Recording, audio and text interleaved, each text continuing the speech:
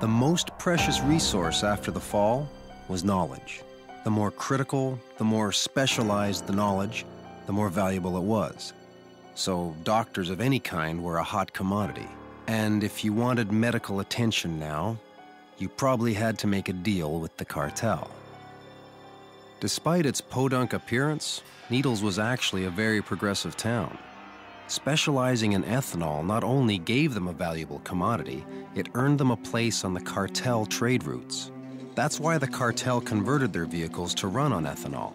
It was easier to produce than gas, and in a world without a corporate agenda, the most efficient energy rules.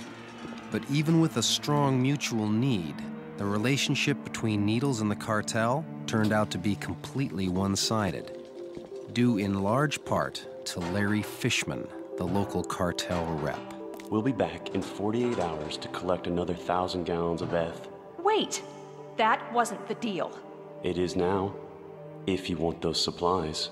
Fishman had the town under his thumb, all right. But there was a fly in the ointment. The doctor Fishman delivered to town was already having second thoughts. Said he'd just learned the assistant he'd been promised wasn't available. Look, nobody's expecting miracles. All you have to do is give the guy some shots, calm him down, just make it look good. Or you can keep whining and I'll leave you here to rot. Watching this whole drama unfold, I saw there was a window of opportunity to make a deal. Told them how I'd traveled with Gwen for 2 months, picked up the basics of first aid, even delivered a baby. If you need an assistant, I'm your man. What do you want? Enough supplies to cross the Mojave. Done.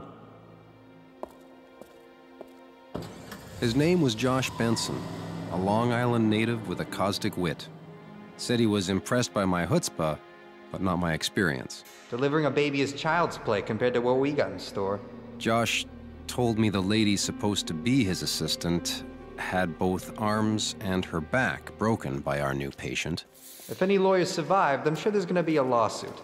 It was about then I realized that window of opportunity was actually a trapdoor. And in my haste to make a deal, I'd fallen right through.